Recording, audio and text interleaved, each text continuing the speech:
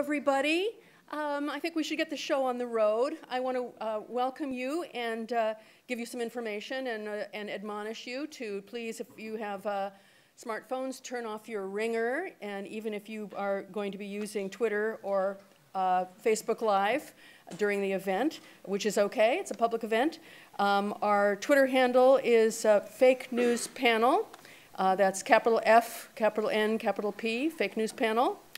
And this event is being recorded by C-SPAN and by others. And it is also being live cast, and there'll be a video of it. And there will also be a podcast that will be part of the brand new Graduate School of Journalism podcast series, which is called On Mic, and that's M-I-C, Mic. And that is available on iTunes or wherever you get your podcasts. So I'd like to start by saying that this event was a collaboration between the Office of Public Affairs, the library, and the Graduate School of Journalism. I'm Deirdre English from the Graduate School of Journalism, and I worked with Kathleen McClay and Cody Hennessy to invite our panelists and invite all of you. We really want to thank Marlena Telvik for helping to invite the press here. A lot of members of the media are here, and Julie Hirano, who just does everything with the publicity and the logistics and all the hard work of getting us to all come together as we have. Let me welcome the panelists now. We have a really distinguished panel. So we have right here to my left, the first panelist here is Laura Sydell. And she is the well-known voice on National Public Radio's digital culture correspondent. And I hope many of you heard or will listen to her amazing story on Disinfomedia, one of the stories that really brought this issue alive in my mind. She tracked down a company with many fake news sites, and that aired for the first time last November and has been listened to many times since. Adam Mosseri. We're very happy to have somebody here who is very high up as the vice president of newsfeed at Facebook. And he, 1.8 billion people are using Facebook now. And Adam manages the team responsible for delivering relevant content, that's news content, to all those Facebook users. And recently, Facebook has taken some important steps to address the problem of fake news on their platform. And we're delighted to have his presence. We have Craig Newmark with us. Craig is a web pioneer, the founder of Craigslist. He's a speaker and a philanthropist who often introduces himself as modestly as a news consumer, and can also claim to be one of the internet's best-known nerds. But all of this comes right out from his own self-description. But he recently generously donated $1 million to the Poynter Institute in order to promote verification, fact-checking, and accountability in journalism. So as much as anyone I know, Craig has taken steps to address the problem. And we're joined by two members of the UC Berkeley faculty as well. Catherine Crump is a law school professor, and she's the co-director of Berkeley Law's Samuelson Law, Technology, and Public Policy Clinic. And she specializes in First and Fourth Amendment and media issues and all about censorship and what you can and cannot do. Jeffrey MacKie-Mason is UC Berkeley's university librarian, and he is a professor at the School of Information. His scholarly work focuses on the economics of the internet, online behavior, and digital information creation and distribution. Finally, our moderator is Dean Ed Wasserman. He's the professor and he's the dean of the Graduate School of Journalism, and his specialty is media ethics. He blogs, perhaps very appropriately titled blog called Unsocial Media, and you can find that at ewasserman.com. And I want to thank you, the audience, for your interest in this hot topic. With that, Ed Wasserman. Thank you, Deirdre. And thank you all for coming out tonight in this chilly evening. I want to also welcome a number of tech reporters in the audience from Reuters, New York Times, Mother Jones Magazine, The Guardian, KQED, and the Daily Californian. We have a strong interdisciplinary panel here tonight, and thank you all for participating. Now, the format will be, we have roughly an hour and a half to play with, and I figured we'd divide it approximately in half. We'd spend 45 minutes with the discussion confined to the panel. I'm hoping for a lively discussion, not necessarily an orderly one. And then, so you're welcome to talk to each other, interrupt each other, put your, and to move the conversation along. I'll be tossing out questions and goading you when I'm not happy with your answers. And then after 45 minutes or so, we'll open the floor to questions. Opening the floor, as Neil Conan observed at a talk here not long ago, always a troubling concept in seismically active California. Let me just kick this off with an opening thought, because I was thinking back to when I started getting interested in the media, and this was late 60s, early 70s, and in the shadow of McLuhan and in a great deal of very excited and very, very much utopianist talk about the world of democratized discourse that the media would enable. And if you had told me then that 40, 50 years hence, I'd have this device that would give me access to bigger audiences than the widest circulating newspaper on earth had, and would give me access to more information than the best sourced reporter on earth had, I would say, well, that sounds like paradise. It sounds like that would be what a democratized communication sphere looks like when people are communicatively enabled, and we would have then, exceeded the paradise. And then instead, here we are, and we're finding that there is a dark underside to that, and we're finding when we look around that people are in fact more people believe things that are not true than perhaps ever before. And more people are acting on beliefs that they either don't misunderstand or understand are untrue than ever before. And we find that this wondrous world of technologically enabled communications paradise has now turned around and is biting itself in the backside. So let me start by asking, and I guess I would end with we're finding more people than ever are enthralled by the shadows on the cave. So what do we do? Let me start with this question. I'm going to invite Laura Sydell to weigh in on it to get us started. Fake news now has become a big, messy topic. There's not even really agreement as to what it is. In fact, it's being brandished as an all-purpose slogan to describe everything from errors to deliberate falsehoods. It no longer is agreed upon as identifying a unitary phenomenon. So what are we talking about, and what conclusions could we draw about the way the term is now being fought over and the elastic way it's being applied? So Laura, why don't you start us off? Well, I guess I want to say there's a difference of intent, and there is a big difference. People who are in the fake news business, they know what they're doing. They know it's fake, as opposed to when a journalist who's trying to get it right makes a mistake. So I would argue, for example, some people have said, well, Judith Miller's reporting on the weapons of mass destruction was fake news. It wasn't fake news. She made a horrible mistake. But the guy that Deirdre mentioned that I found, this is real fake news, and it's very profitable. I mean, we decided we would take one story. This was in a meeting, and I got the assignment to take one story and trace it all the way back. One fake news story that got a lot of attention. And in this case, it was the story of an FBI agent dead in apparent murder-suicide, and supposedly this FBI agent had been investigating Hillary Clinton's emails. And so the implication was that somehow this was part of, if you know something about the alt-right conspiracy theories about the Clintons, they murder people off. And this appeared on a site called the Denver Guardian, which sounded like a legitimate site. It was not. so trying to find where this came from was the idea. Who was this? Who was it that was behind this?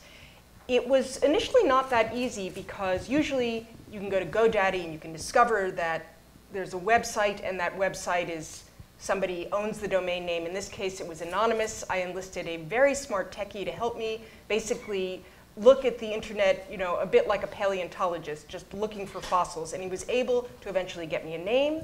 We got an address. And I decided the best thing to do was just to go knock on his door. It turned out he was in Huntington Beach, California, and I had no idea what we were going to find.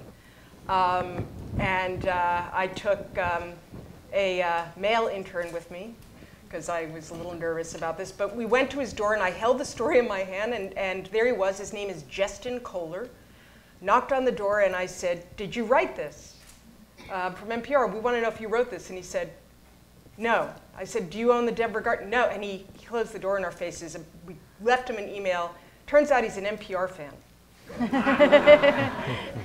Seriously. He gets back to us and says, "All right, I'll talk to you. Yes, I know about it. And yes, I do own the Denver Guardian website." And he absolutely knew he was doing fake news. In his case, he was a Hillary Clinton supporter too. He said he started this whole thing as kind of a joke. He wanted to show how crazy the alt-right was and how easy it was to spread fake news in the alt-right echo chamber. However, as I did point out to him, it was lucrative. In fact, he told me he was making between $10,000 and $30,000 a month. And he had a whole little empire. It wasn't just this. He had a whole bunch of other websites, too, where he was putting this stuff out there. But it was absolutely intentional. Everything he said, yes, everything about that Denver Guardian story was totally false, and we knew it was totally false. That is fake news. And I really do think there is a big difference between a reporter making a mistake and what this gentleman was doing. I guess lastly, you know, on this topic, I would say I feel like one of the things, though, that's going on is there's a sense of wanting to make everybody confused. And I think that works in some people's advantage, to have the world be confusing. And I have heard people talk about Steve Bannon's interest in certain far-right groups in Europe and Russia who actually do use this tactic. It is a political tactic. And so I'm not saying he is, but I think it's something to think about. What is fake news? What is it about? What is its intent? And I think it comes down to that. I want to come back to how you make money with fake news. But first, you have identified a pure case of deliberate fabrication, yes, which everybody can agree is fake. Right. But the term is being applied far more broadly to capture a sort of underlying simmering dissatisfaction with the quality of information and the trustworthiness of information that people are getting. And I'm wondering how this is now in a political, it's playing into the political arena in somewhat unforeseen ways, and I wonder what sense we make of that. Jeffrey, you have thoughts? Well, I don't disagree with what Deborah said, but I do think that for a lot of purposes, when we're talking about information distribution and people wanting to get information out there as providers of it and people wanting to take information in as consumers, it's often useful just to think about quality as being the dimension. And there's high quality news, there's low quality news or information. It's a spectrum, of course. For some purposes, I sometimes think of there being negative quality news. There are certain cases where people are intentionally manipulating, as you say. But even there's a little bit more nuance to it. I think the case you just described, he said A, it was a lark, and B, he was making money on it. It doesn't sound like he was trying to actually persuade anybody to change their behavior. He wasn't trying to manipulate people. But sometimes people are trying to manipulate in trying to use lies, essentially fraud, to manipulate. So there's a malevolent intent that can matter. But I think at first we think of it as, especially if you're a platform provider, for instance, as a content platform provider, you care about the quality of the news or the information that's being distributed through your platform. And you want more good quality because you want more people to come to your platform, and you want less bad quality. That spectrum is very hard to draw any lines on. And sometimes platform providers want different things than their consumers. We might say the platform provider is in it for the money. They just want eyeballs. And as long as they can attract eyeballs, they're selling those eyeballs to advertisers. So they may care about a different aspect of quality. On the other hand, they also want repeat eyeballs. They care about reputation. And if they keep delivering bad information, they're not going to get repeat eyeballs. So to think about how to design systems and how to understand behavior in this business, I think first I like to think about it just as a spectrum of quality with certain special cases where the problem is not just that it's low quality, but it may actually be malicious or negative quality. But you're not suggesting it's quality that's driving the traffic. Well, to some extent. I mean, people want information for different reasons. I mean, some people want information just for entertainment, in which case they may want things that are actually fake. They find it more amusing and entertaining. So it's not a single dimension. But there is I think in repeated use, there is a correlation certainly between quality and what's driving the traffic, that people are going to recognize that certain sources are more reliable than others. And the content provider, if it wants to develop a significant business and keep that going, is going to care about that quality, yeah. Can I just interject one thing, if I may, which is that part of the problem is Facebook, because it is an environment in which you are looking at all kinds of things that your friends share. And so it's not the same as going to the New York Times website versus going to Breitbart. You're in an environment that feels comfortable and safe. And I didn't mean that like just as a total criticism of Facebook, but that's part of the issue, is that you're not now going to all these separate, credible publications. I'm going to stand up for the platforms, and I'm not one of them in any sense. I'm just acting as a news consumer, and I just would like news I can trust. These are really tough problems. One part of it is trolling and harassment. I've been trying to deal with that on a professional basis for over 20 years. All the platforms are taking steps to address this. It's just really tough. For example, Facebook is working with the International Fact-Checking Network and are trying to work with people who are signatories to that agreement, like PolitiFact and Snopes. Google is working with the Trust Project, which is about means by which news organizations can say, hey, here's what's trustworthy behavior.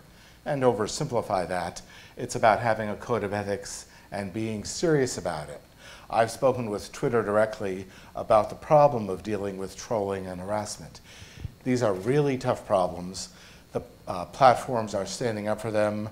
Hopefully in the really near future, I'll be able to announce with Wikipedia new steps and serious funding about dealing with harassment and trolling. So the platforms are standing up, but these are really old, really tough problems to deal with.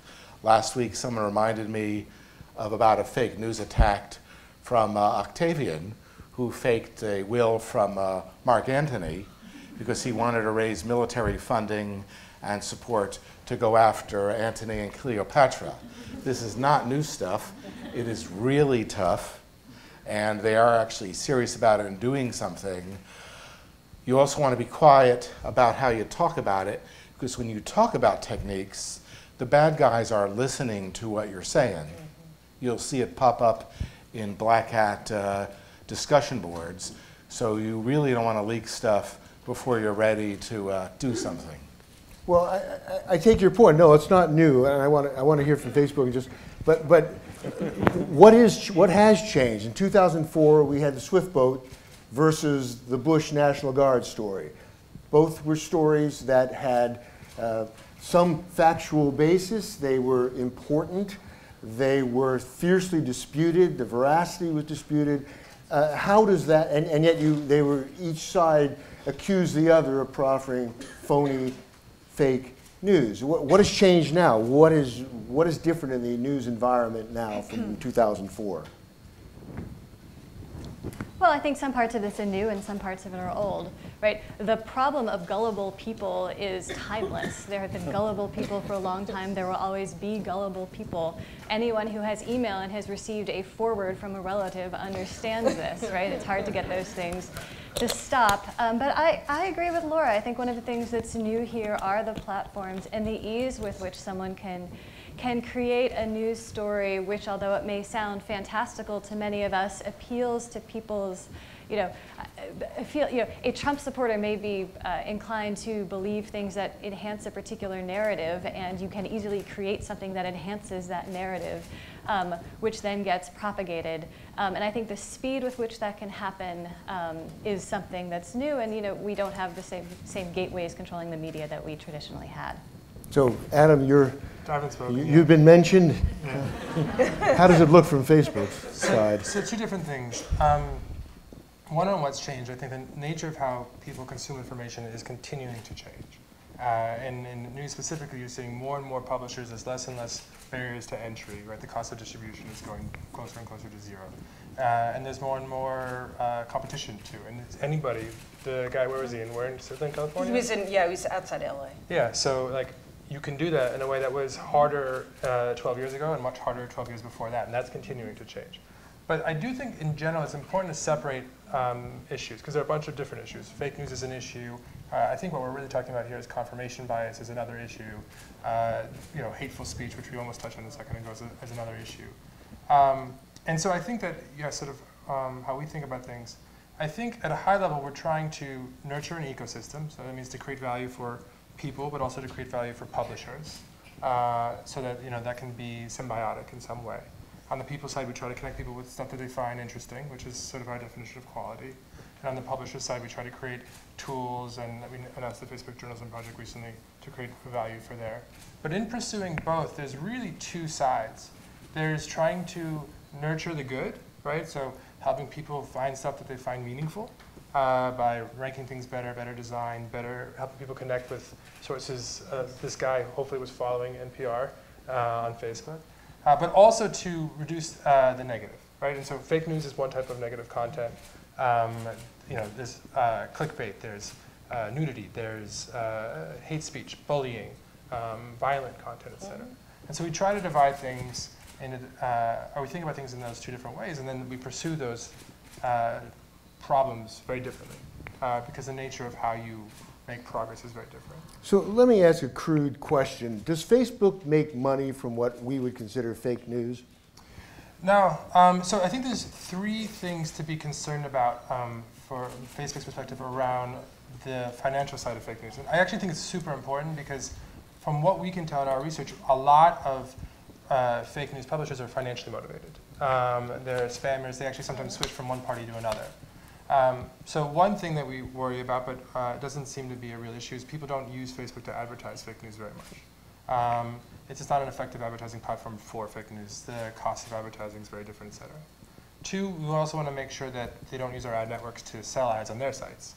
That also doesn't happen very much because we have strict policies and people have in place. We can actually manually prove advertisers, which is what we do. The thing that I think is where the financial value gets shifted to the fake news publishers using Facebook, and this is something we need to further reduce, is getting free distribution. So posting something that's crazy, getting a lot of clicks on it, that takes a bunch of people to a website that's, you guys have probably seen this before, maybe it's a paragraph and then like 80 or 90% ads. We think of those as sort of ad farms. And that's not financially benefiting Facebook, but it is shifting financial value to fake news publishers, which is a bad thing. So we need to do what we can to reduce the distribution that fake news publishers get as close as we can to zero. And that's kind of what we were starting to try to do in December, and we have more work to do. Can I just add something on the financial front? This Sure. was an interesting thing that Justin Kohler told me, which was, one of his sites was caught by Google and they stopped running ads on his site. But the minute that happened, his inbox was filled with literally hundreds of offers from other places that would run ads on his sites. So unfortunately, the opportunity to run ads on your site is vast. It's not just the big companies. You can tell it's profitable because of the secondary effects. For example, there's a group, I think it's Sleeping Giants. They've identified what they think is a fake news site, and every time they see an advertiser pop up on it, they contact the advertiser asking them to stop advertising there, and they claim it's working. A lot depends on how you define what fake news or a fake news site is, but that seems to be working. Plus the ad networks, the bigger ones like Google's in particular, they're being asked to stop allowing advertising to be placed on fake news sites. There's a new ad network, an aggregator that's focused on avoiding this thing that Ken Doctor just reported on. I'm giving Ken credit because I forget the name of the network. And so things are happening which are improving things. I hate to be so critical as to name news ad networks by name, but I'm really tired of seeing ads from Taboola and Outbrain. And if that stopped appearing in my reading on my phone, I'd be pretty happy. So help me, somebody on the panel help me with this. I want to understand if I'm an enterprising young person in Macedonia and I want to make a bundle, right? So I come up with, I find some trending terms from Google, some things that are clearly of interest to vast numbers of people. And so I run a few stories, and one has Kanye West and Hillary Clinton and possibly a love triangle. Somebody else I can't think of at the moment, but and I know, and I post this story, and it's a complete, fabrication. Nicely done though, and I've got pictures. I can do that too. And next thing you know, I have 500,000 people streamed there through somewhere. And at that point, I have a serious footprint. So who's making money from that? And who is this? Google AdSense sending this? Is there some automated mechanism? It would be helpful, I think, if we all got to the same point in understanding the mechanics of how illicit gains are made on the internet thanks to fake news. I can take a pass at this. Okay. So if you are trying to make money off fake news, you actually probably won't start a website. You'll start many websites. You'll create many pages on Facebook. You'll create many accounts on Twitter, etc. You do this to diversify your risk, right? Because if you get shut down in one place, you don't get shut down everywhere else. You then try and create essentially an engine that churns out a lot of content. It's usually very short. It's usually very sensational. Often it's deliberately fake and false. You actually can sometimes there are markets for this. You can actually go and pay $20 for a paragraph, basically. And then you use an ad network, which is basically a middleman between you and advertisers, and you basically then use that ad network to get ads on your web page. Usually very low CPM, CPC, very low cost ads. So sort of, we're not talking about like brand advertising. If you go to a page and there's a story and like the ads are like for special face cream that Ellen is using, or I don't know, just like weird or porn stuff. Yeah, bad sign. It's actually low quality advertising. Yeah. And then what you do is you just keep creating content. And you do that in a bunch of different ways, and you try to build up followings and get clicks any way you can, on any social media platform or through email chains, which we don't talk about a lot, and other things. And what you need to do is you need to have, on average, you need to make more money per visit than it costs you to create content for all the visits you get for that piece of content. So if I paid you $20 to write something crazy about Kanye and Hillary Clinton, whatever it was, and that cost me $20. I need to make more than $20 from all the people who visit that piece of content, on average. And it's just a machine. And what you're always looking for, and this is Craig's point before, is how to game all the platforms you can. So it's a somewhat adversarial relationship. So like, it's spam actually is really what it is.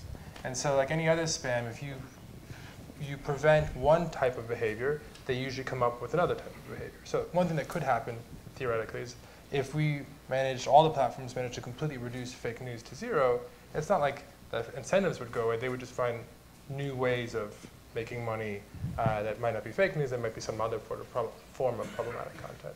So it's an ongoing, never-ending relationship. Is that? It's a help. It sounds as if what you're describing are elements that are fundamental to the way the internet pays its way. These are not, the fake news purveyors have identified things that are not just incidental, they are integral to the way the internet is monetized. And if I could just read this quote from Evgeny Morozov in The Guardian, "The problem is not fake news, but the speed and ease of its dissemination, and it exists primarily because today's digital capitalism makes it extremely profitable," look at Google and Facebook, sorry, "to produce and circulate false but click-worthy narratives." So I'd say it's a bit more general. The cost of distributing information has gone almost to zero. And by and large, it's a good thing, right? You can learn about, I have a kid, he's about to turn 1, he was colicky. I actually spent a lot of time on the internet figuring out how do you soothe a colicky baby, which by the way is not possible. So there's all sorts of good about how bad was the advice you found? Well, eventually I got to some poor, I think it was a father, who was just like, look, you're just gonna have to deal with this. By the way, it gets way better at 3 months and you'll be fine, so just hang on. Which was the best advice I got. So in generally, I think it's good that information is easier to access, but there are also negative repercussions to your sort of introduction. And so then the question is, how do we address the negative without reducing the positive effects, which I think are also very real. I think this is one of the fundamental things that's different now. We've talked about what's different. I mean, fake news, misinformation, disinformation, that's been around forever, and it always will be. What has changed, I think, is precisely the fact that the cost of distribution has gone to zero. Basically, silicon and sand are now cost us nothing, and that's what we make CPUs and fiber optics out of. And so we can distribute information, and what that's enabled is that anybody can be a publisher. The world now is anybody can have a platform and be a publisher and distribute their information to anybody in the world at essentially zero cost. Not quite zero, but very low cost. And that's created a number of things. Let's think about the big platforms. I don't actually think the small fake news websites are that big a problem because they don't actually make that much money and they're not probably having that much influence. It's when they start to get distribution through the bigger, more reputable networks, when they start to take advantage of Facebook and others, Twitter and others, to get their distribution. That's when we start to be concerned, I think, much more. Whether you call it Web 2.0, social media, user-contributed content, those platforms that depend on the users, as Laura said, bringing the content to it, that's really different than the way publishing used to be done. And it's different in an important way because the content platform providers now want to actually lower the barriers for people to bring content to them. They want to make it as easy as possible for people to publish. They're basically providing open publishing platforms where you can publish anything you want for free, and you want to attract that content. If you didn't have that coming in, you wouldn't have a platform, you wouldn't have anything. At the same time, you want to keep out the manipulations, the spam, the disinformation, but telling the difference is very hard. It's very costly. It takes, to tell the difference. That's why I say quality is so important. Actually, you need human intervention. When you've got 1.8 billion people putting content on the platform, figuring out how to screen out the bad content is very difficult, and that's what's changed. Well, it seems to me, I mean, you have what I was trying to say about Facebook being the problem. It's more that it's got an environment that's kind of squishy and nice, and you got the baby pictures and the dog pictures, and then somebody posts a fake news story amidst this very friendly, warm environment. And I think people's guard is almost down in an environment like that because it feels friendly, right? You got your friends there, you got your family there. And so I don't know what Facebook can possibly do when it is meant to be a platform where you can share things with your friends. And if you happen to be somebody who has bad information,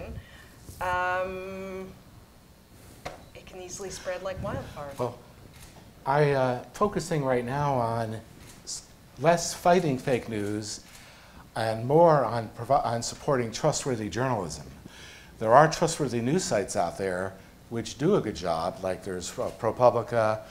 Mother Jones is actually much better than people know and even more centrist than people know.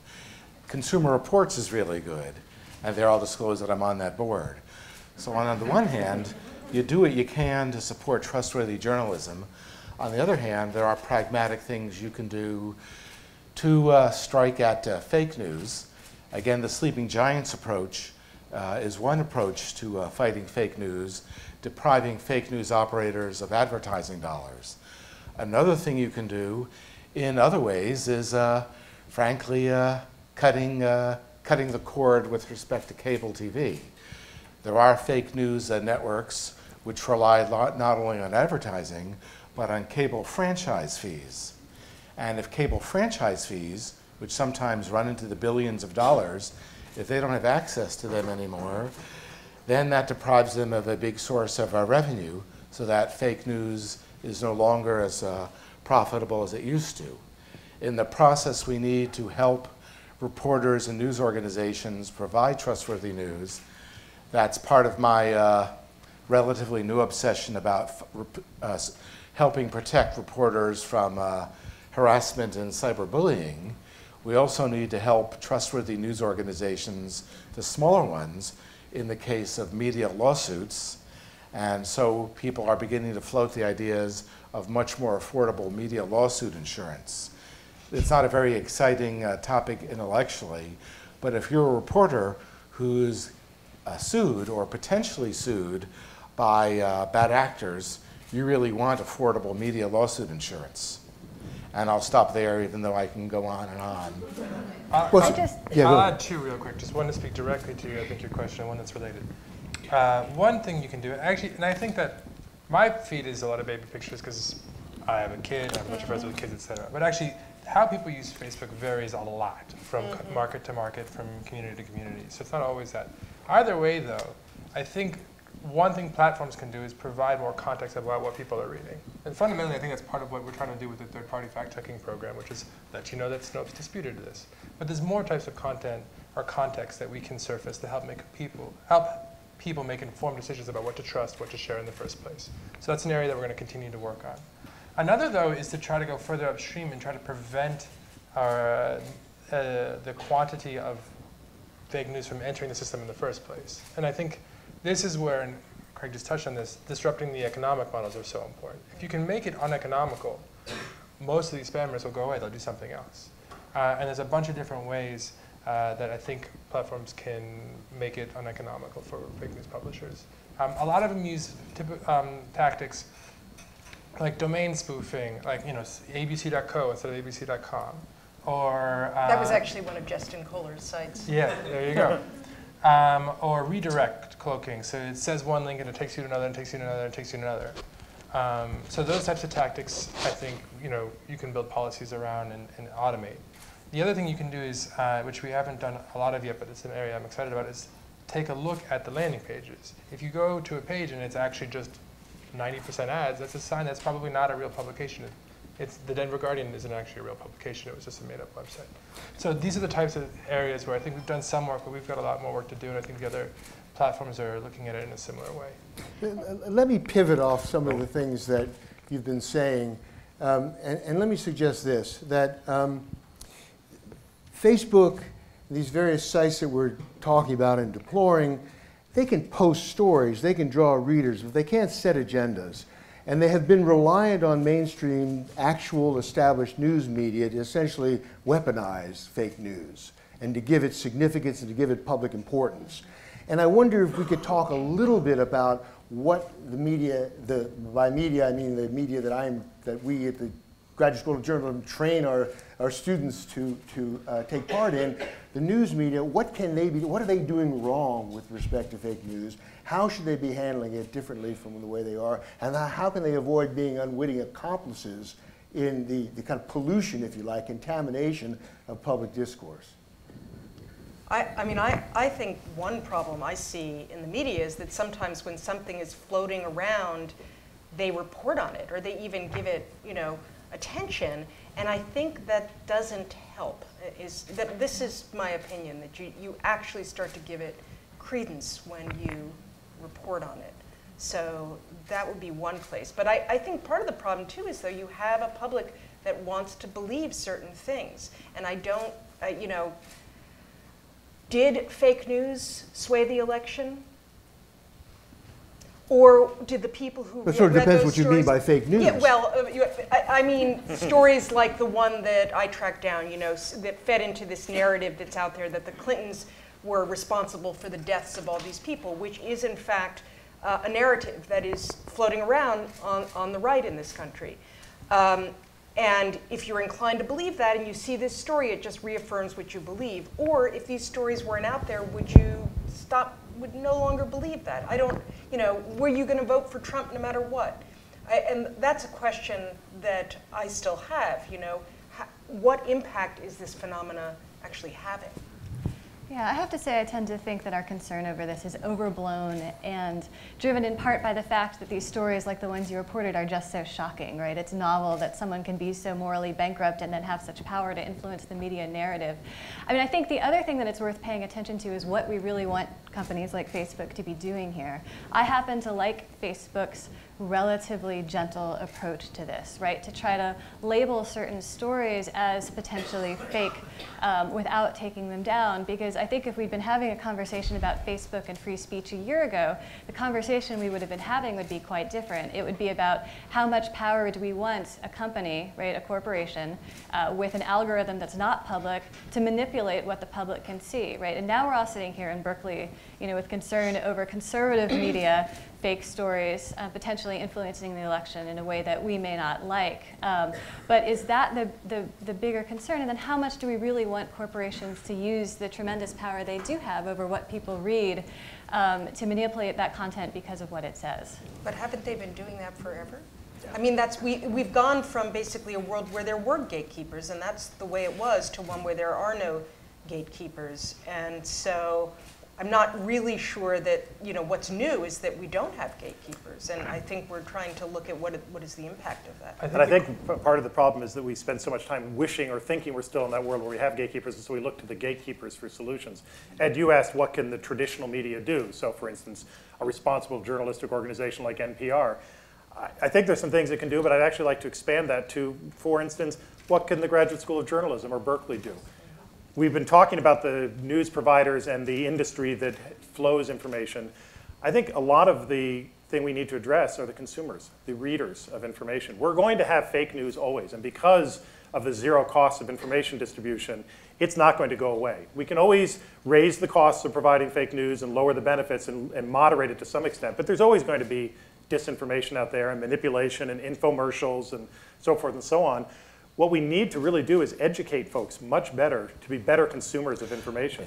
We have not been, in this country, addressing information literacy nearly as much as we need to, given the flood of information. We've gone from a world of scarce information controlled by largely responsible gatekeepers whose reputations depended on it, to overly abundant information where everybody has to now be their own filter, has to be their own editor.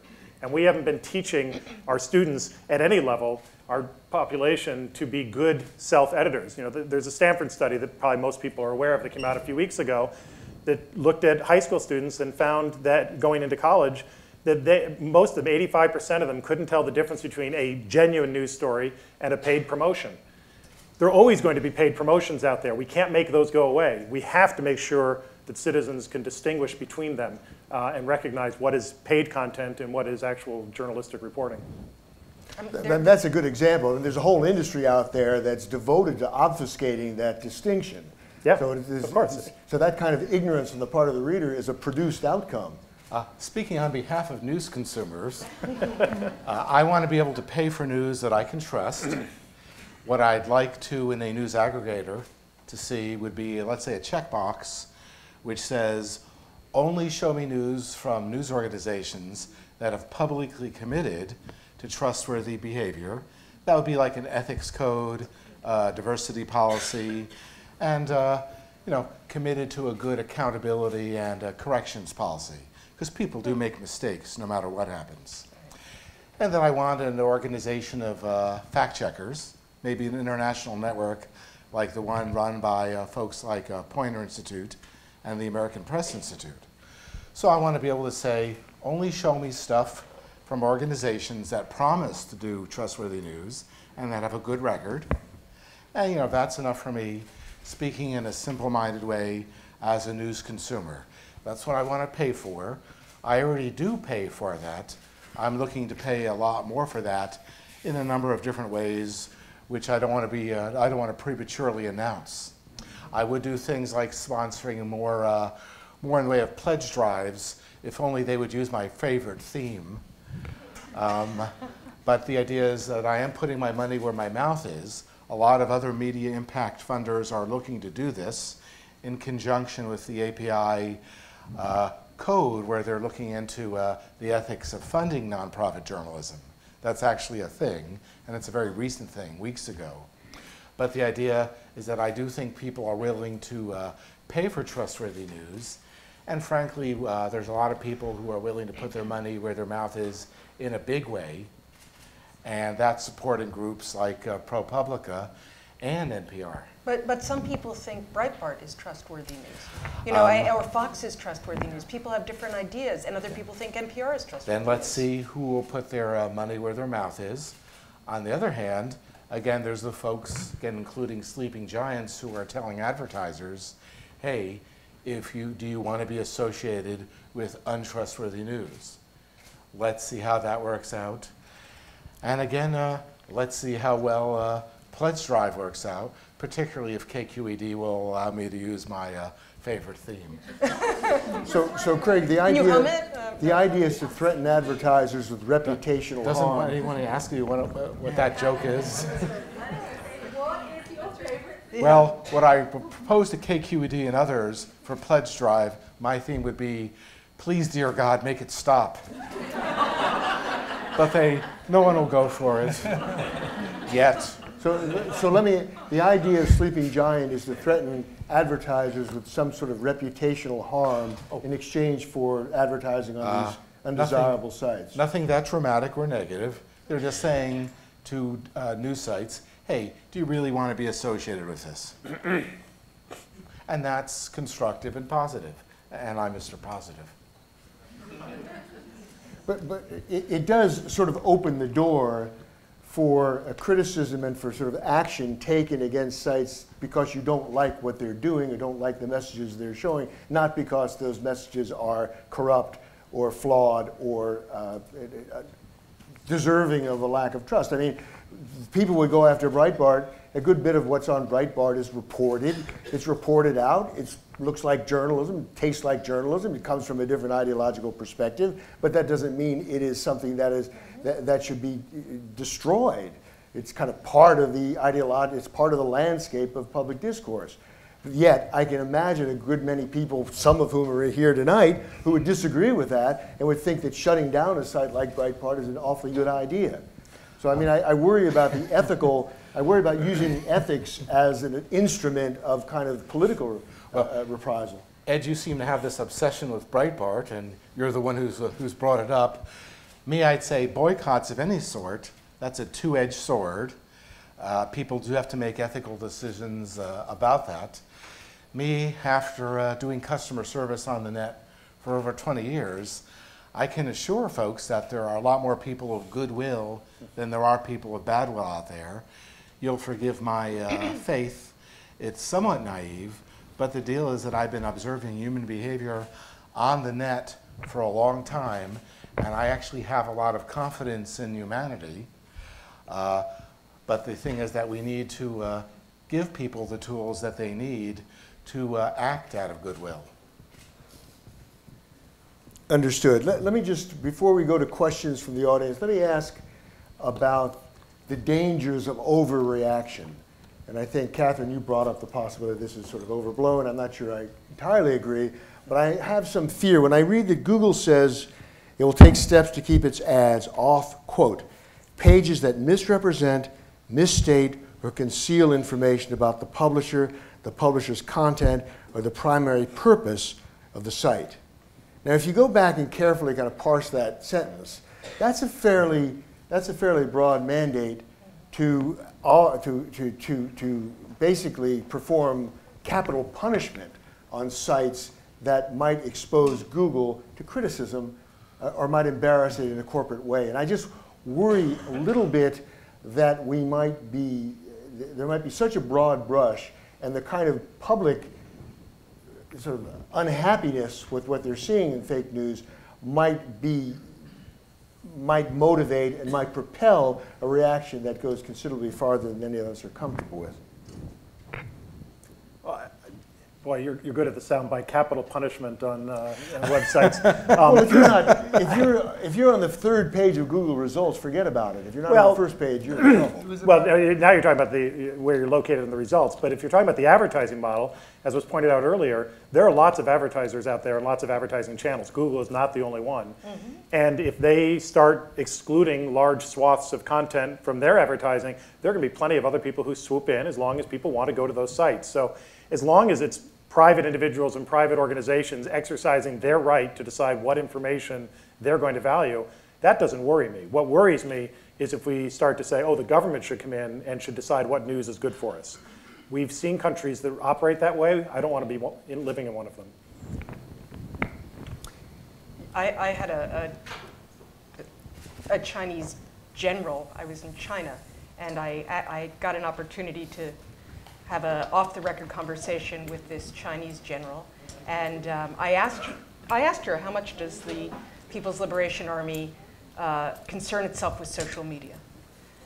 And she said, gave me some vague answers, and then looked at me and smiled and said, ha ha, what do you think of Twitter revolution now? And, you know, I mean, I think from the perspective of some of these other countries, they are terrified of exactly what this unleashes. And there's part of me, I have moments where I'm like, I kind of know what they're saying. I mean, there is a sense that this does create an awful lot of instability and uncertainty of what's true, and it can be used against people. This is a hell of an issue. I think it's a really difficult, challenging issue for our time. You mentioned, if you would put up your hands, we have two people with microphones and we'll call on you for questions. So in the front, one, and I'm going to do three at a time. 2 and 3 in the back. Yeah, you. The one turning, yeah, you. Okay. And I just, while you do this, I just want to share something that the Chinese stated, their cyberspace authorities issued a policy saying, it is forbidden to use hearsay to create news or use conjecture and imagination to distort the facts, which is hearsay. Pretty broad. Yeah, hearsay. Okay, yes. I was hoping you could discuss the fact that the term fake news is already being perverted. President Trump accused some major media outlets of releasing fake news. There's been a sort of now the term fake news is being used for articles that are written that a politician doesn't like. And I think that makes everything more complicated because it's just a way of eliminating people's paying attention to real fake news and just being able to dismiss hard reporting going on. And I think in some ways that's even more of an issue than fake news on the internet because unlike what Laura said, I think that there's people who get fake news on Facebook, sometimes in their communities they're alerted to the fact it's fake news. I don't think consumers are 100% stupid. I think they recognize it a lot. I think, I don't think it's, clearly it's a big issue, but I do think people are aware of it out there and are taking steps to point it out. But with Trump going around saying bad news about me is fake news, I think that's a huge issue. A constructive approach is, again, to promote the trustworthy stuff. A couple weeks ago, I remembered from Sunday school, it's better to light a candle than curse the darkness. So the term fake news is abused. It has emotional resonance that doesn't come from, let's say, gullible news or anything like that. So we're still going to use the term fake news, but let's support the trustworthy stuff, like Pledge Week. I think that this is a tremendous problem, I think. It's sort of like I was saying this earlier, my sister used to play, my older sister used to play this game with me where I would say something and she'd say it at the same time, and then it would just make you shut up. And I feel a little bit like, it's like, you say fake news, I'm going to say fake news too, and now everybody's saying fake news, and that is kind of crazy. I think some of it, I would like to see perhaps a different approach sometimes to coverage. We tend to move from event to event to event. And recently I was with another group of people who were talking about this phenomena. And maybe we need to think about sticking with stories and covering them as they unfold instead of just jumping from, that day's thing. So if we're going to follow, the Health and Human Services Department, just make that an ongoing thing that we're covering, rather than just going for the day's soundbite. And maybe some of this is going to involve a different approach to news and rethinking how we cover it as well.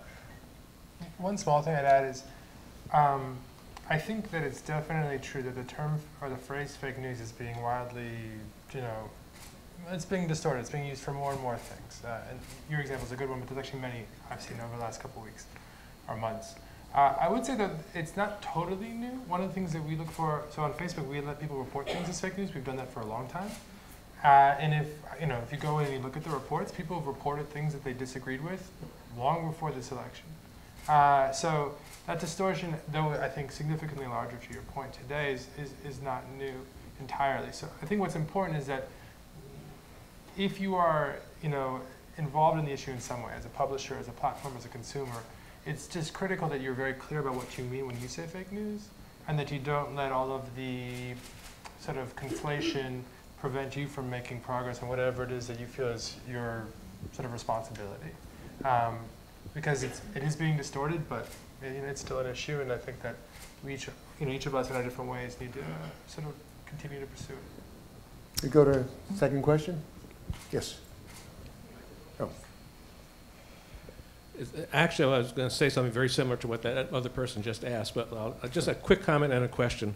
The comment is, I too have some optimism and faith that people who innocently pass fake news will get better at not doing it, just like we don't send emails anymore about Nigerians wanting to send us fortunes.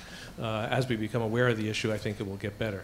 The question that I had is similar to what that person said, that when Trump called out CNN and called it a fake news site, I thought that was really dangerous. I mean, clearly the story that he was referring to, the one about the Russians, the Russian report of Trump's behavior while in Russia, the story was in a large sense true. I mean, that is, there was such a report. The origins of the report were as CNN stated it. The general nature of the allegations were what were stated. The idea that it was unverified and possibly, if not probably, largely untrue was clearly stated. And so there wasn't really anything untrue about the story, but by characterizing by focusing on the fact that the report itself might have been untrue and saying therefore it's fake news, sets us a situation where now not only are you muddying the meaning of the term fake news, but you're possibly, to be extreme about, castrating a news site like CNN to the extent that Trump can get people to believe that CNN is culpable of fake news. It then makes the entire network untrustworthy. And you can then say, oh yeah, they're the network that posts fake news. We don't have to believe anything they say. And it becomes very difficult then to decide who you can believe. And I mean, I guess my question is, what can you do about that? Especially when it's the president that's involved. I agree that this is really awful, and it goes to the problem I mentioned before. I think we're going to have disinformation and manipulated information and bad persuasion always, and in fact, we're going to have more of it because it's getting cheaper and easier to distribute it. What we need are discerning, critical thinking citizens, people who actually pay attention to where the news is coming from, where the information is coming from, and make judgments about that. And something like what Trump did is anti-literacy. It's telling people you believe what you want to believe, and standing up, representing an institution or about to represent an institution that's very highly trusted, the US government. He's saying, don't worry about it. If you don't like it, it's not true. This is a really serious problem that we've been facing for some time in this country. Anti-science is another part of it. We have an enormous number of people who tell us we should be anti-scientific because we don't like what science is telling us, so it must be false. This is terrible. If our institutions are telling us to be anti-literate and anti-science and anti-knowledge, that's really dangerous. The solution isn't for the government or any other institution to come in and tell us what news is correct or what information is correct. It's to help people actually value and celebrate information literacy and critical thinking so that people learn early in school and throughout their lives to actually make judgments and not accept these statements. And for our own institutional leaders to be actually trying to undercut that, I think, is horrifying. Well, I would just dissent a little bit in the sense that what Trump was saying was that the underlying veracity of the report the intelligence people were passing along was non-existent. So he can't very well welcome the fact that they were briefing the president and president-elect on reality that did not, in his view, his position was didn't exist. and that the media have some responsibility to determine not just whether somebody said something to someone else, but whether what they said was true. And he, taking the position it wasn't true, so he doesn't have a very strong hand in this one, but he tried to play it. I think America's foremost media ethics critic provided a commentary and solution to this. In the one case, he points out that when you're talking about politics in the press, it's kind of like visiting the monkey cage at the zoo. I won't deliver this very well, but you look at the monkey cage and they're flinging feces at each other, and you think, well, they shouldn't do that.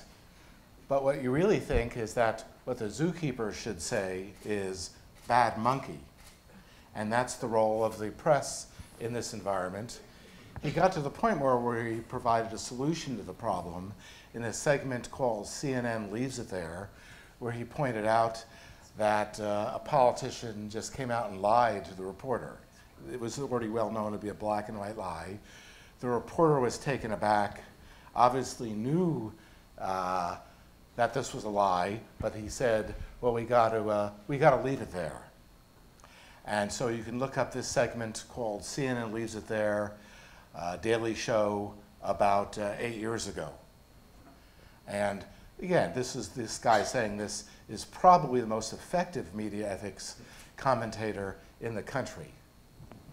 And if you don't get the joke, it's Jon Stewart. Question. So I'm Tracy Taylor from Berkeley Side, a local news site, which I hope would be qualified as not fake news. Catherine brought up the question about Facebook. If we'd had this conversation a year ago, we'd be talking maybe about them censoring or curating our news in some way.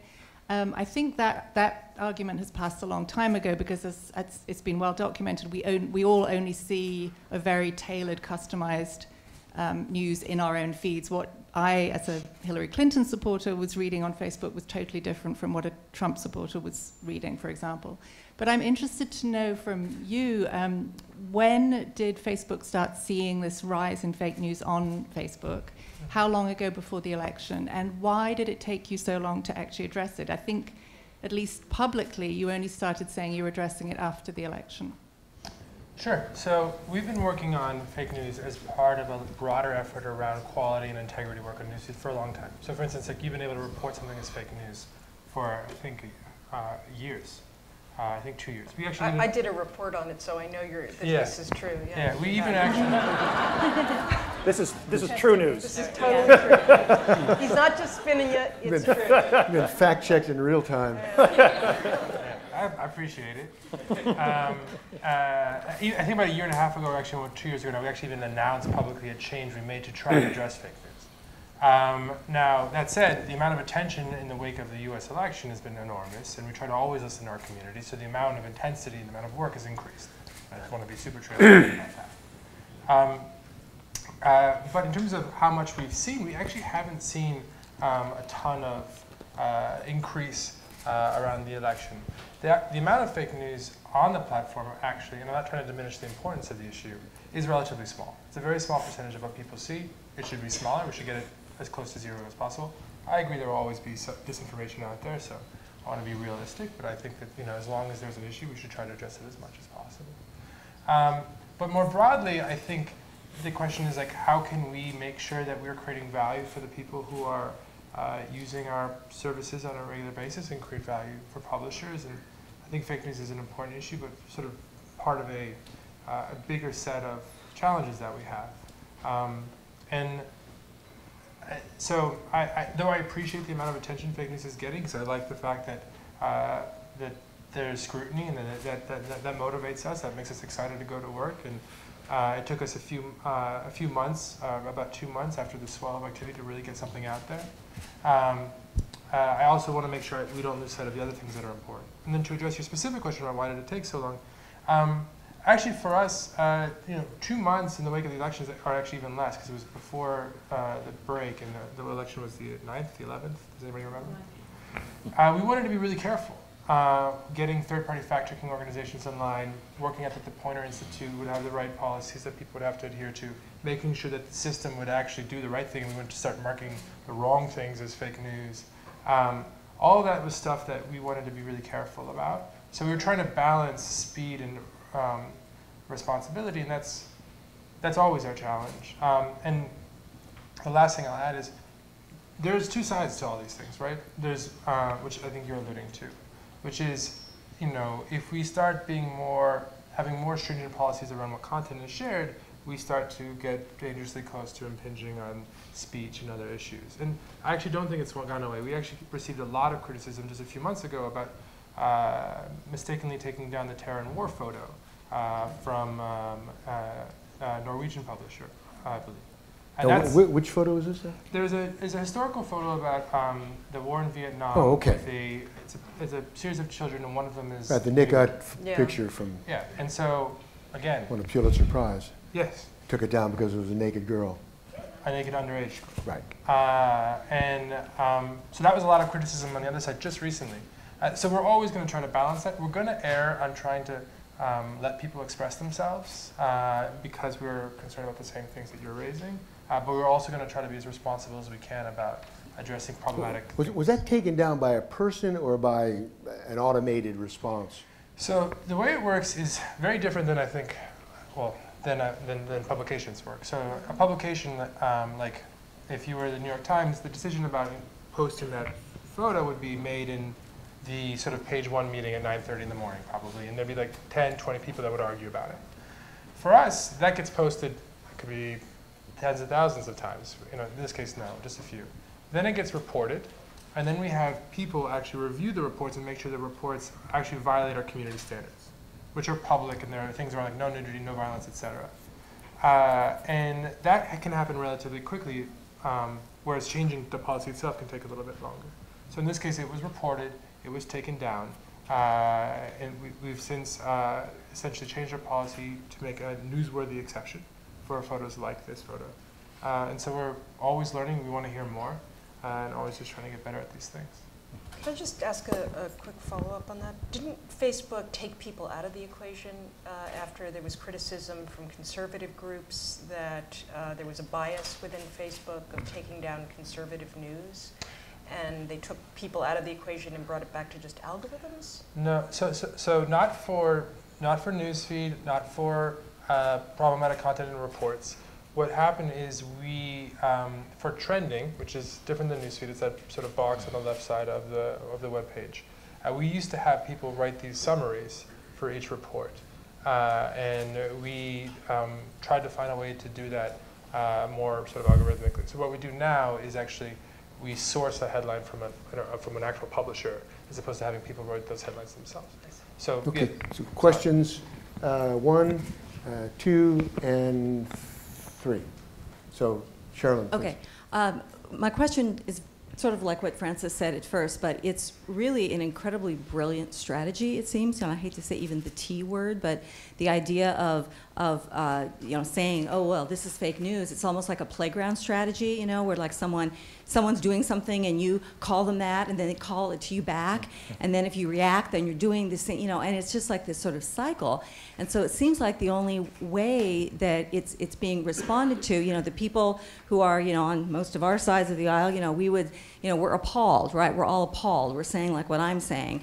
And then on the other side, they just completely believe it. And so, I suppose media literacy, is that the way to do it? Can that happen quickly, fast enough? I mean, it's just that everyone's talking to its own side, and of course there is a confirmation bias, but they're really playing on that big time. So that was my question. I don't know if there are further comments on it, but there's other questions as well. So. I think I see a tremendous hunger in the news industry to do this. The thing holding it back maybe is a bit of fear, again, of harassment and bullying, and also against, well, we could call it harassment and bullying in the legal system, the litigation stuff. So I see people beginning to move on it. I think it's happening faster than I thought. That's the silver cloud in the electoral lining. The news industry has the idea that something needs to be done. There's one guy who was involved in an early phase in this who said that if we don't all hang together, we're going to hang separately. And so I do see hope with this. Things can happen for that matter. One of the efforts in this, again, is the Trust Project.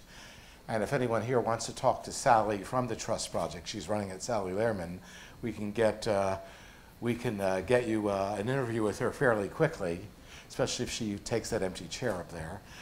But the thing is that things are happening, and that's why I'm beginning to obsess about the issue of harassment and cyberbullying, not only in news media, but in general, but in news media in particular.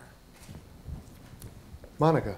I want to pick a tiny bone with you, Ed, because I think what happened at the Trump presser last week was actually something qualitatively new on this front. And, it seems to me that, at this moment on January 19th, 2017, we're dealing with a lot of things we've dealt with in the past, but also new problems.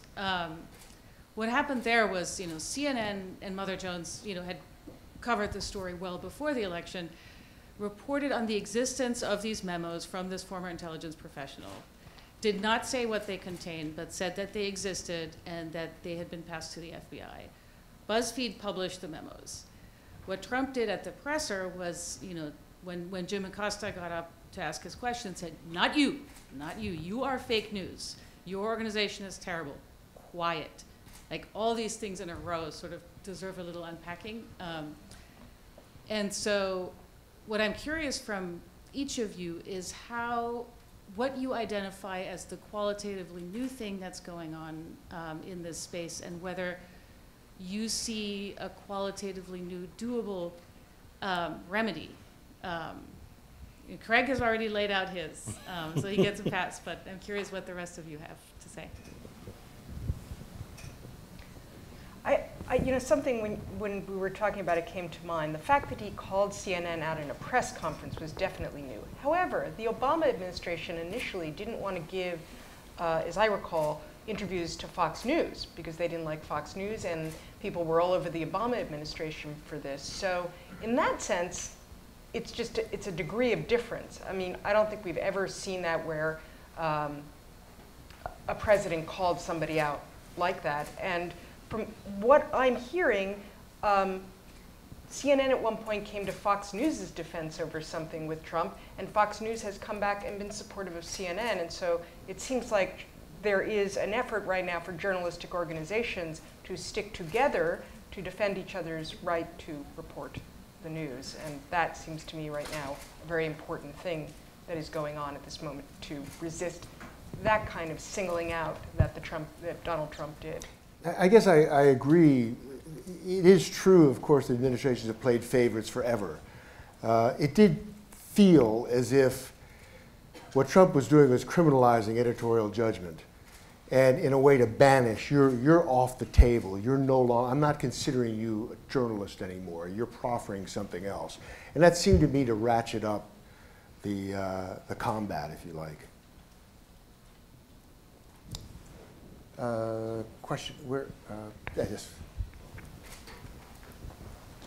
Ma'am, you recently, you mentioned China a minute ago, and I recently, with other students from the journalism school, went to China on an exchange with other journalists and entrepreneurs, and one of the things that they talked about was the Great Firewall.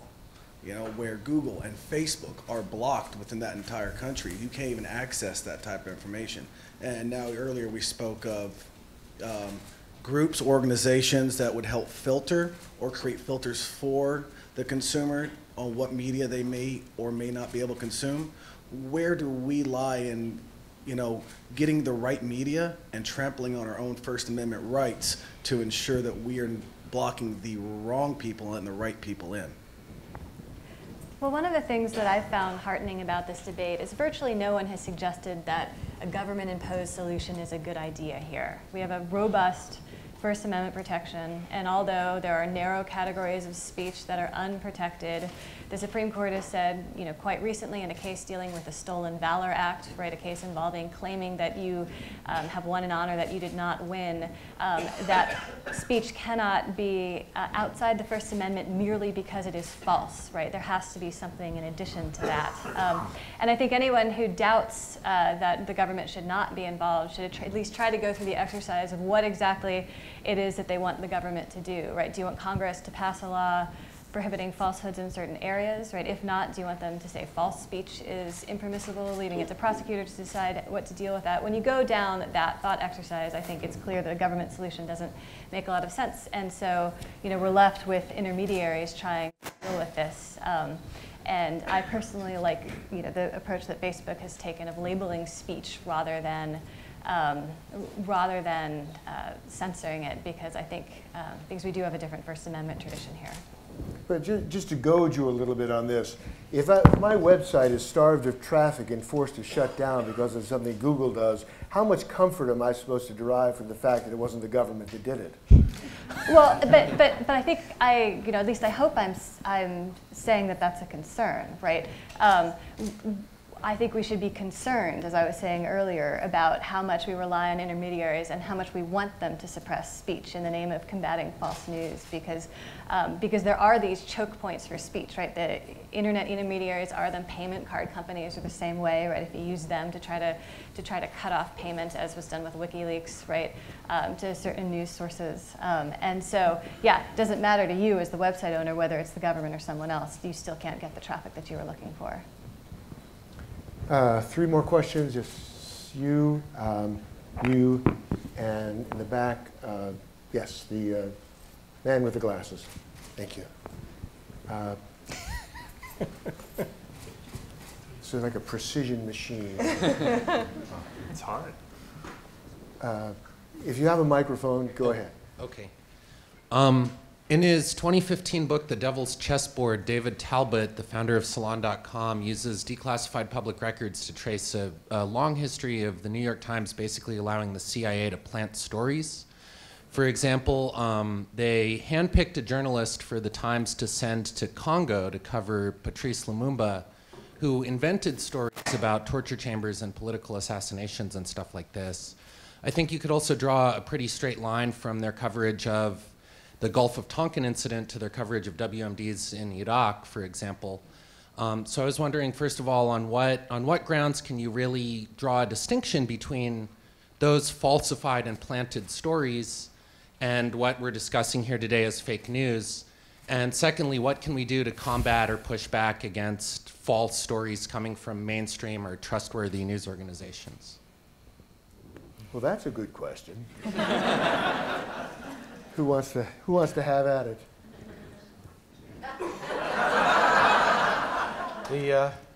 If a news organization signs up with this project to follow through with corrections and accountability, you tell them, hey, this was not factual, here's the evidence, and then you see the results, give them a chance, and then publish it.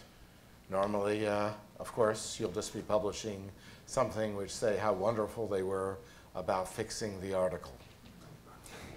So I'm Mr. Positive. You've identified an area of real frailty and vulnerability of the press. Mm-hmm. If you've been lied to by a source you've pledged confidentiality to, blowing the whistle on that source becomes ethically extremely problematic. And so government lies delivered under those terms become extremely difficult to expose. But I think it's still worth, I think, distinguishing between what you're talking about and the fake news that we've been discussing. This falls within the bailiwick of reporters negotiating and trying to sort of confirm the veracity of information they're getting from sources. What we're talking about now is the deliberate fabrication of information by essentially the equivalent of reporters acting for sort of personal benefit, because that fabrication is extremely profitable, extremely useful, and as a civic consequence of that, a great many people go around believing things that aren't true. So the result of what you're describing and what we've been discussing is very much the same, which is people believing things that aren't the case. And then they have a common dysfunction. I agree with that.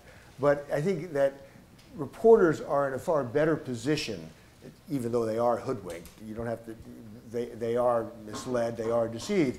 They're in a better position because that's their job, is to try to determine the veracity of the information they're given. So I see where you're going with it, but it's a kind of a different and continuing problem that journalism faces.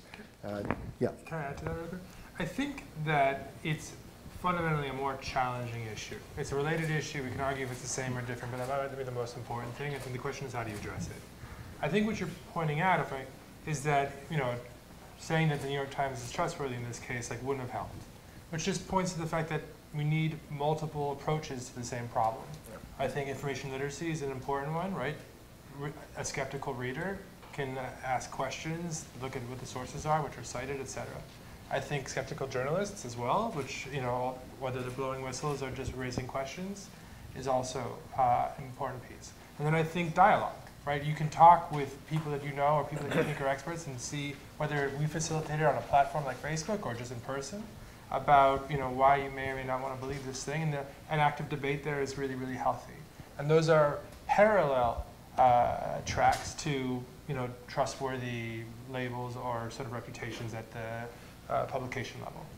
And I think a lot of this is just because you just need a multiple prong approach. Question, does anybody have a microphone? Ah, yeah. Yes, I wanted to know if it's true that right-wing fake news generates more revenue than left-wing fake news. I will say that Justin Kohler, the gentleman that I tracked down, claimed that it did, that he tried to come up with fake left-wing news stories, and they just didn't do as well, so he stopped doing it. But that's all. I don't, how do you prove that? I don't know. That's just what he told me. Hello. So beyond the financial motivations, there can be broad political and intellectual impacts of fake news. So it can extend virally far beyond any retraction or correction that's issued afterwards. So one idea is to message people who saw the original story or derived story to try and curtail the impact of fake news. And I was wondering if you had any ideas about this or plans for trying to help this issue. This is for me? Yeah. Yeah, so I actually think that there's two ways to approach that. One is to let people know retroactively through, maybe if they read it, maybe if they shared it, etc. And we're looking into ideas like that. The other is to just try and, move further upstream, either react more quickly or prevent it from entering the system in the first place by disrupting the financial incentives. So I think you want to make sure that as little comes into the system as possible, and then when it happens, you need to react as quickly as you can. And if you didn't find it until later, then you need to consider letting people know. And the question is who and how. I don't know if we'll do that, but it's certainly something that we're considering. Thanks. So I'm Sally Lehrman, and I lead the Trust Project. Thanks for the shout out, Craig.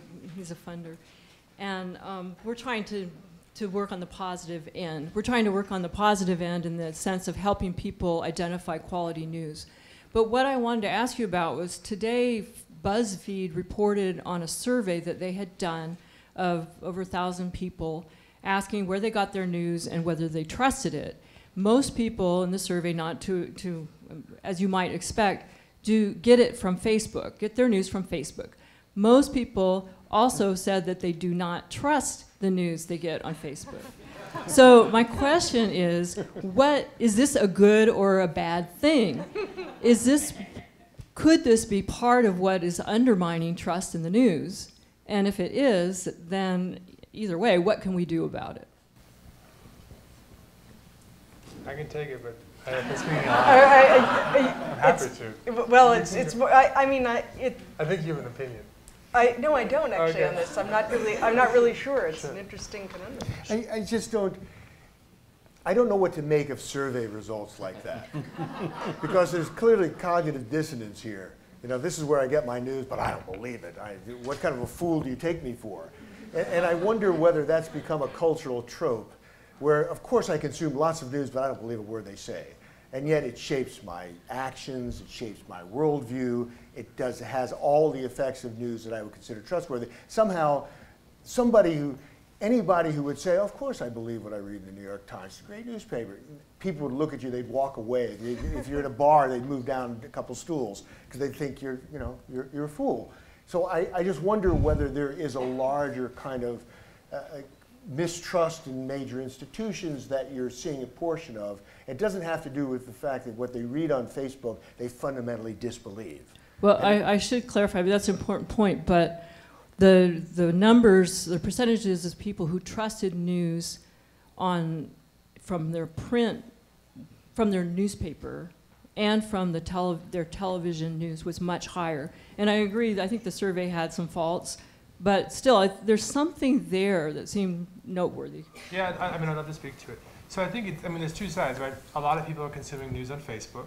I think it's important to note that we don't write news, right? We're a platform and we connect people with sources of news that they find interesting. I think that by and large it's a good thing, because I think that we've helped a lot of people discover a lot of content that they might not have discovered otherwise. We're not the only reason this happens. I think the internet has done that more broadly in a much bigger way, and I think that's good. The publications I read are not from San Francisco, right? In the middle of the 20th century, you basically could only read one, 2 or 3 papers if you lived in most cities in the country. I think so. I think by and large it's a good thing, and I think skepticism is a good thing.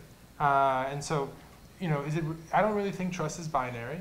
I think that there's a certain amount of skepticism, and a lot of skepticism or a little skepticism. And I think that if people, I don't want Facebook to be a place where people don't trust anything. So that means that we've got work to do. But I also think the fact that we have a skeptical set of people who use our platform is good, to your points about information literacy. Yeah, I think that's actually terrific news to the extent that it was a good survey and was measuring what it says it's measuring.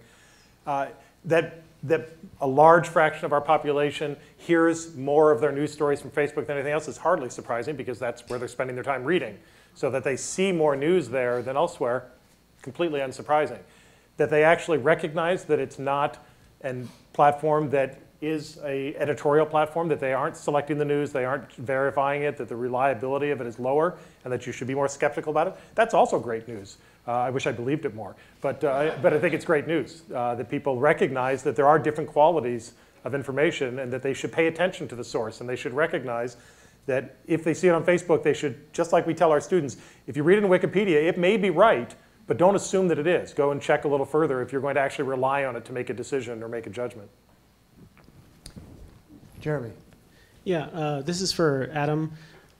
Since so many people get so much of their news through the thoroughfare of Facebook, and I think a large contingent of the population, that's all they receive. And while most people here might visit news websites or watch television news and get kind of a package and a nice diverse mix of stories that are oppositional to maybe what they feel, and some stories that are feel good, and some things that are upsetting, Facebook's algorithm seems to be designed for pleasurable experiences. You're seeing things that reaffirm your beliefs, and because content is just so atomized based on just sharing stories, and if I go on Facebook and all I see are things that I agree with, it seems that's what's incentivizing this fake news and the economic model of fake news. How does someone like Facebook, how do you present content to people that's maybe upsetting or oppositional to maybe their beliefs? I mean, I agree, like I wouldn't even want to see things that I disagree with on Facebook, but I have to admit there might be a certain value to that. Sure. So I think a couple of things. One is our mission on Newsfeed is to connect people with stories they find meaningful, not stories they find pleasurable, right? And but we can't really know for every individual what they find meaningful. And some of the things that we look at, which are essentially proxies, like did you like it, are going to correlate with you agreed with it. But some of them aren't. And we're moving more and more towards longer signals, I'd call them. Things like, did you spend a lot of time reading the article? Did you have a conversation about the article? By the way, people on the internet have long conversations about things that they disagree with, like all the time.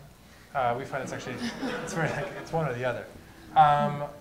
For videos, did you full screen it? How much of the video did you watch, etc.? And more we're moving to those longer signals. That said, there are multiple forces at play here. One is that people do self-select into the friends that they have on the platform and the publishers that they follow. And they're going to self-select into somewhat like-minded friends and publishers, which is the same way they do offline. And that is a force towards less diversity overall. Not always, but overall. There's also a force in the other direction, which is people tend to be friends and with a lot of people, hundreds of people is the average, and they tend to follow lots of publications. So for instance, in Europe, the average person has over 50 friends from outside of their country.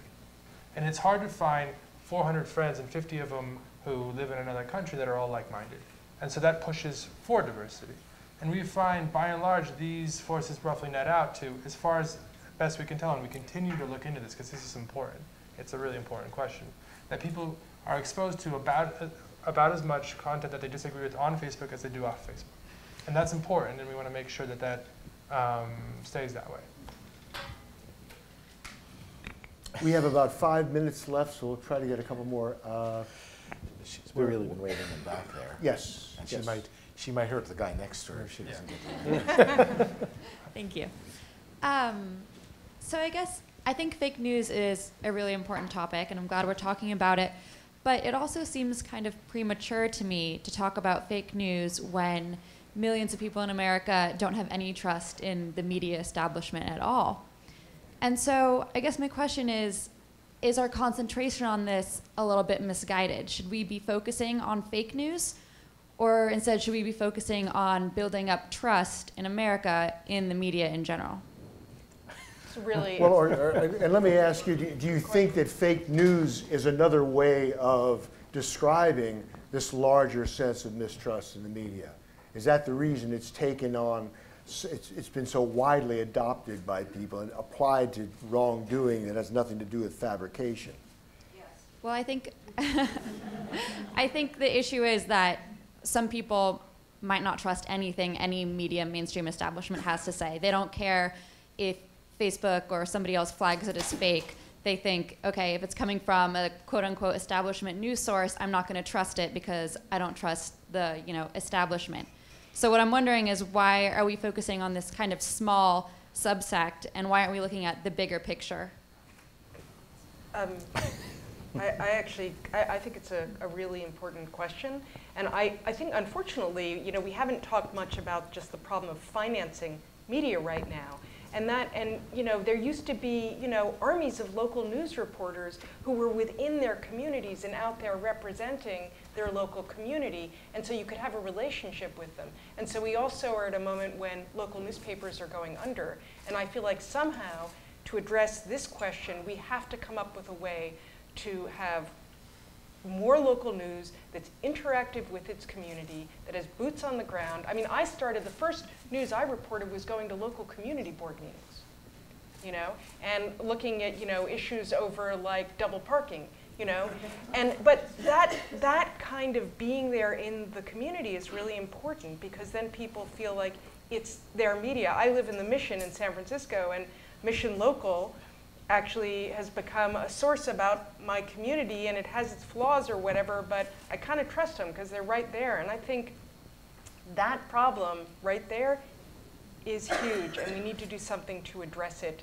And it's probably bigger and beyond this panel. Well, one more question. Oh. She's claimed it. Hi, I wanted to ask about public data and accountability.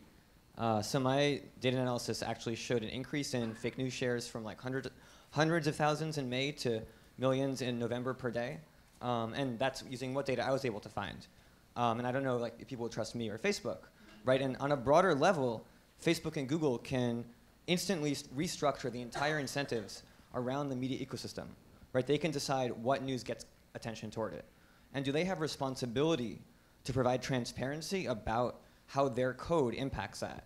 For example, they could provide aggregate data about how much attention is being directed to what content and sites. That would be like one example of this sort of accountability in public data. So I should probably take this. I think we have a lot of responsibility to be as transparent as we can.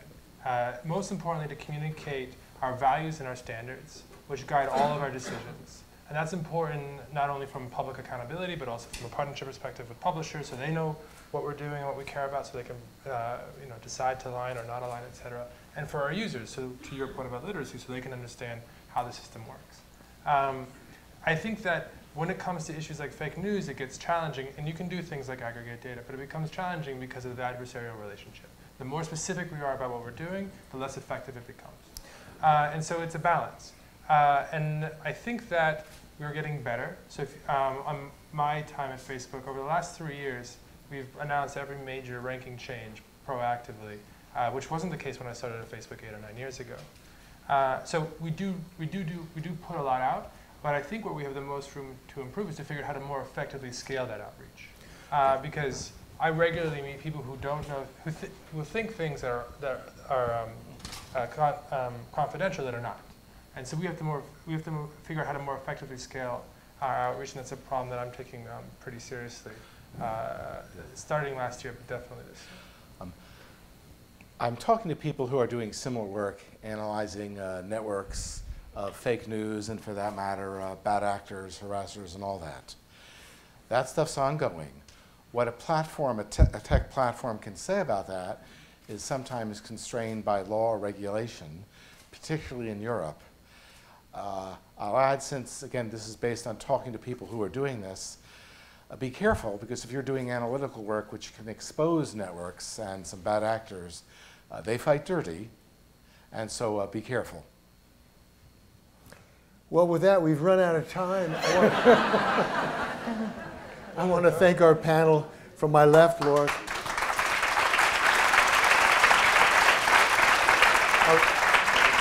Laura Sydell, National Public Radio, Adam Mosseri, Facebook, Craig Newmark, founder of Craigslist, Internet pioneer, Catherine Crump, litigator and professor of law at the University of California, Berkeley, Jeffrey MacKie-Mason, who is economist and professor of information, University of California, Berkeley. I'm Ed Wasserman, Dean of the Graduate School of Journalism at UC Berkeley. Thank you very much. Thank you.